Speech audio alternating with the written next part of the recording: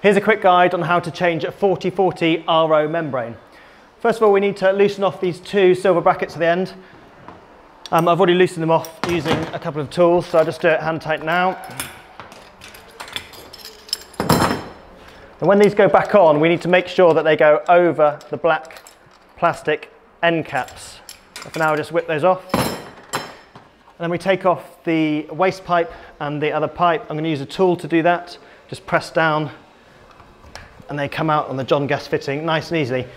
The end cap needs to come off. There's a little area here where we can put in a screwdriver or this little tool to loosen it off, and then it should come off nice and easily by hand. There might be some wastewater that comes out of there. Other end, same, push it in and the John Guest fitting comes out. Nice and easy on that one. And then same, twist, and then that comes out. Watch out for the water. Now the membrane's inside, we need to push it out. It pushes out from this end. Make sure you don't pull it out from there. Push it out and then grab hold and we can replace it.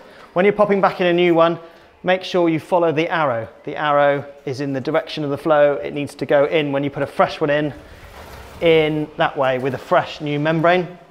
Pop this on. This goes at the bottom, down. So make sure you get that one down and then the waste valve goes in, waste pipe goes in there and then that one goes in the top. They just push in, no need to use a tool for that. And then the same this end. There's only one here, we've got a blank. And then this push fits in there. Replace these, remembering to put them over the black. And then secure with a bolt with a 13mm nut and bolt. Now it's really important that we tighten up these properly because 120 psi goes through this. It's under pressure all the time, so it's really important that we tighten these up. Pop this on here, making sure it's over the plastic.